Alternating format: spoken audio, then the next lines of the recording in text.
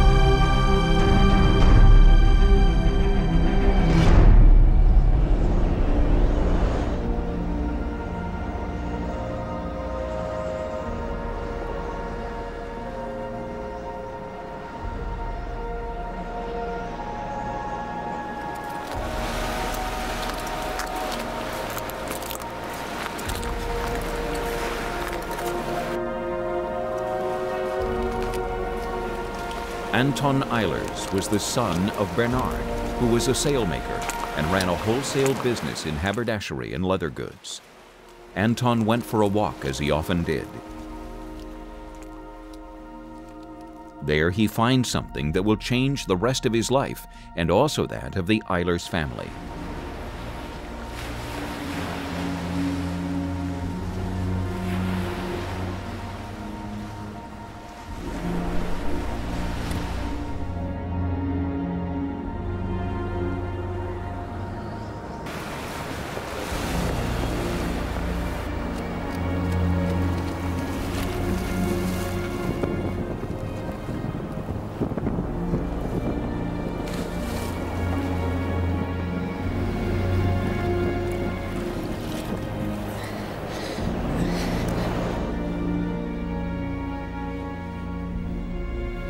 Beachcombing was strictly forbidden at the time, and it was impossible to open the chest.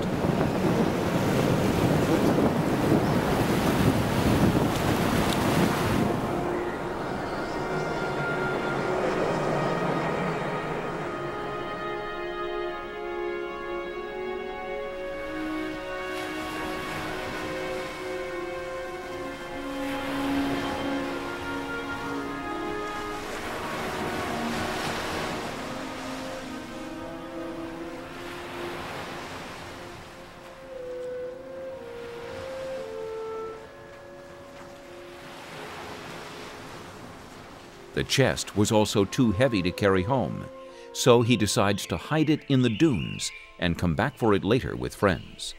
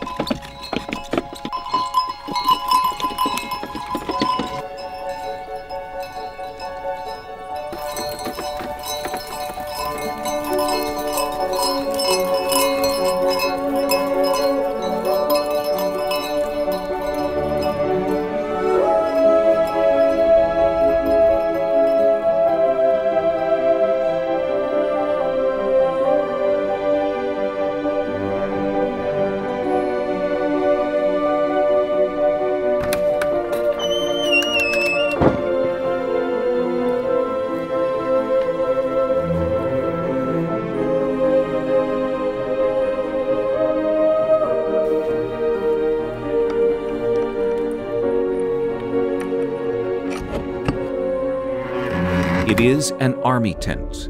We cannot know for certain whether Anton realized this would change his life. It wasn't until much later that Anton decided to erect the tent and throw a party in it for his friends. He lent the tent to friends a few times and then decided to rent it out.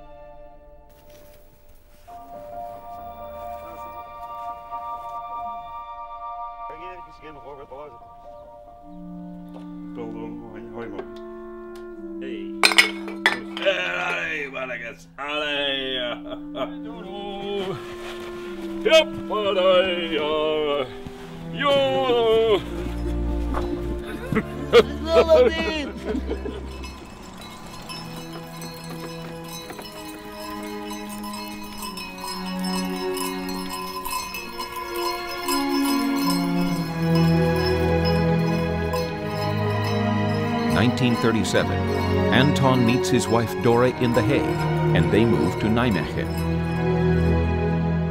Here, Anton registers with the Chamber of Commerce. He plans to use his knowledge and continue in the footsteps of his father. The name? Sailmaker Neptunus, named after the trident depicted on the chest. 1939, Venlo, the Netherlands. In the vicinity of Venlo, there are lots of transport companies and farms, the perfect place to sell his sails. Neptunus opens a new place of business and immediately prospers. In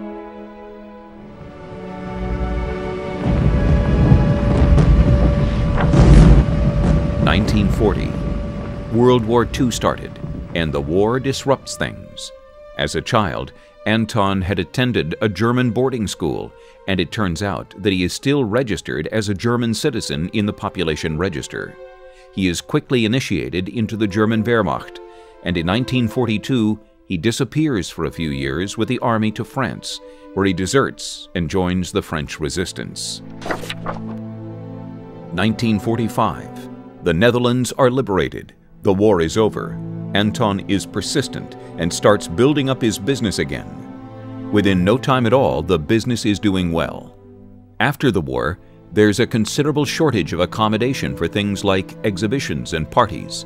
Only a few chimneys were left standing. The army tent proved a source of inspiration for the future. 1953. Tents were erected everywhere, even in Germany. Unfortunately, all his possessions were seized there. They said it was because he smuggled butter. The family knew better, but the business was back to square one. Anton refuses to admit defeat and sets to work again. The 60s. Social life in Limburg picks up, and very soon there is hardly any village in Limburg where a Neptunus tent has not stood. 1969. Anton's son Hans officially joins the company.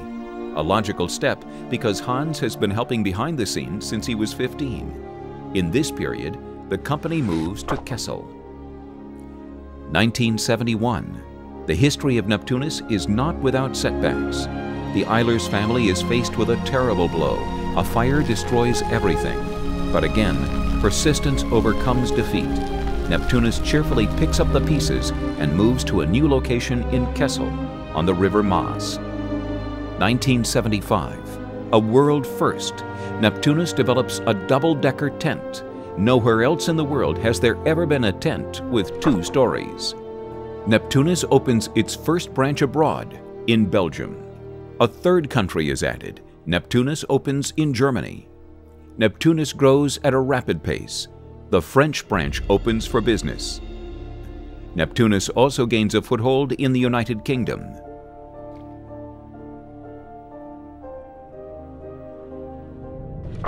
In 1991, Saudi Arabia. Neptunus builds 40,000 square meters of halls along the borders of Iraq for the U.S. Army. 1995, USA. Neptunus makes a detour to the U.S., but quickly decides to return to Europe. 1996, Neptunus rises to new heights and is the first company in the world to build a tent with 3 stories, the triple-decker. 1997, Eurotop, Amsterdam. The Prime Ministers of Europe come to Amsterdam, the President of the Eurotop. Neptunus provides the accommodation and builds in the middle of the Dutch capital. 1999, Wrocław, Poland. Neptunus opens a subsidiary in Poland and starts developing the Evolution. This will mean that Neptunus is no longer a renter of tents, but a developer and renter of demountable buildings. 2002, a new product is born, the demountable building. This new structure is welcomed with open arms, robust, chic, and weather-resistant. Neptunus keeps conquering Europe and adds a branch in Austria to its list. 2010, Neptunus takes another step forward and introduces the Flex Solution, a semi-permanent building that fully meets European legislation and, of course, also the Dutch Buildings Decree. Neptunus starts the construction of a completely new office with storage facilities, ready for occupation in November 2012. 2012, London, United Kingdom. Fresh in the memory, a fantastic project is the construction of several structures at the Olympic Games this summer in London. 2012, Kessel, the Netherlands.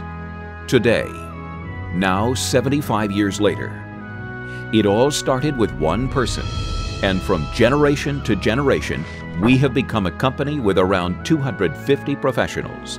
Often there are more, because flexibility is a typical characteristic of Neptunus, just as decisiveness. Today, the 3rd generation is at the helm, with the 4th in tow. And all this is thanks to that old, mysterious chest, washed up by the violent storm on October 26, 1935.